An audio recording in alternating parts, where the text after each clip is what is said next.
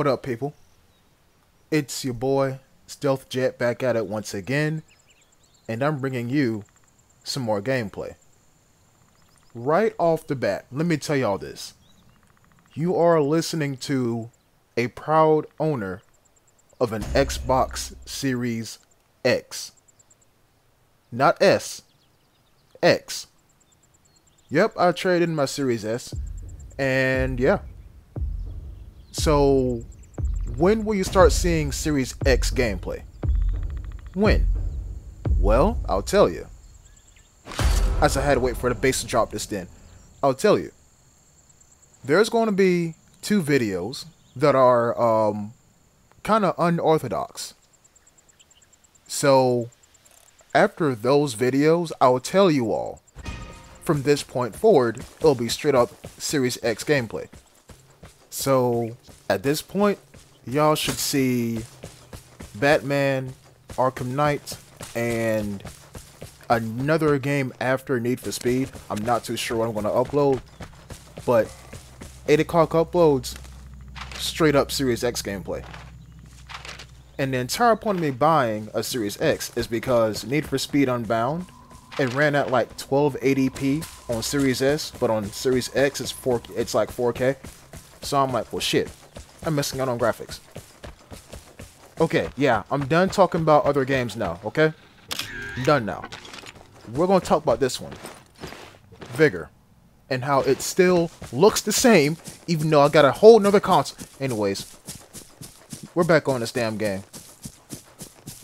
You know, do y'all remember the first stream with the Series X and how it didn't post to YouTube? Yeah, I'm going to try to keep this short too. Because I messed with the bit rate at the beginning of the stream, the entire thing did not download properly. I streamed for 2 hours, and it only captured about 5 minutes. Yeah. Okay, current gameplay. Someone uses the detector, and I say to myself, okay, well maybe I can catch them running towards something important on this side of the map. Or so I thought. And you see I'm looking back like, are they still there?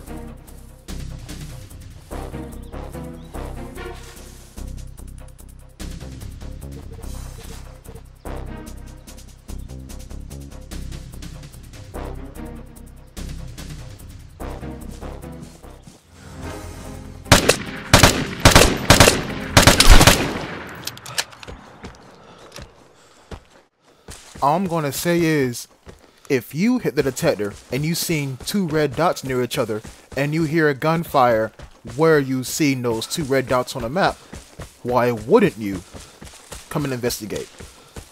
What's stopping you? Unless there's another person nearby. But this guy ran straight over here. He went prone with his A74 KSU. And yeah, so that tells me he had nothing better to do, no person better to shoot at than the survivor of this here gunfight. I might be a bit picky, I might be a bit spoiled when I say this next sentence, but I'm gonna say it. The plane is near. Get ready for the airdrop. When I say the next sentence, not the game. There needs to be another game mechanic where you can dig out somebody from a house. There has to be another game mechanic. Granted, we got mortar strikes and grenades. We do. But there needs to be a third. The entire reason as to why I didn't want to rush into that house is because dude had a damn UK. The same light machine gun that fires SVU ammunition. Yeah, I don't want to be close quarters with a light machine gun. Just like how I didn't want to be at medium range, or the shorter end of medium range, against a guy with a KK-62 on Anakin. Yeah, y'all remember that? SOS Spitfire, as some viewers pointed out on that very faithful stream. Anyways, my point is this. I didn't want to go inside that house because he was there with the UK. I didn't. I had to force him out. And so I had to use a whole ass radiation grenade. Whole ass radiation grenade. And y'all know I save it for the damn airdrop. But I had to force him out. So, that's that. Now, since then, the encounter has been, kind of quiet, hasn't it? Remember what the guy had on him? Ports and jammer. Okay. Well, I might actually end up giving y'all some damn stealth jet jammer gameplay. As the title of this video says, I am not particularly proud of this encounter. I'm not. But, hey, you'll see the end of it, but just watch how I get to the end of it. And like I said, I just want to stress, I'm not proud of what I did in this game. I'm not. So with that being said, watch this.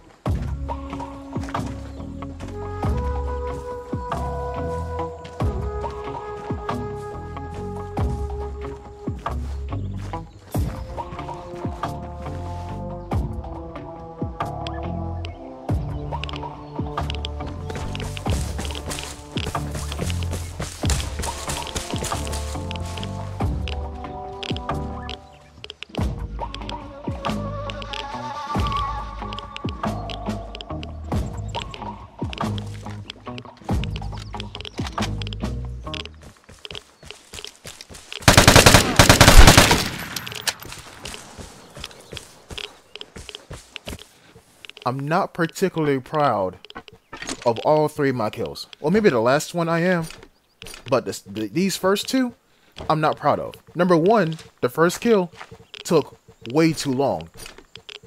Number 2 was okay. That was a gunfight. This right here is what makes me say I'm not proud of this encounter. And the reason why I'm not proud of it is because look at how I killed him. But face facts, you seen I pinged him and he was near the airdrop, right? In the back of my head, I'm saying he's going for an airdrop, he's going to be easy to kill. But what happened when I saw him? He was reloading. Ladies and gentlemen, he wasn't going for the airdrop, he was going for the container. He was loading his SVU that he found in the container. That's why I couldn't find him. I guessed he was in the right area because, I mean, there are only 2 spots right there where it could really be at. But it's how I got him that makes me upset with myself. I didn't camp the exit, but it was kind of like there's only one way he could really go. You feel me? I mean, he could have ran down river and took the other exit, but it's how I got to him that makes me upset with myself. So I place my blame on myself. I could have played this better, like in terms of quality and not really quantity, but I thought like how I thought, and yes, I survived with 3 kills, but it could have been better. It could have. I'm sorry. Until next time, peace.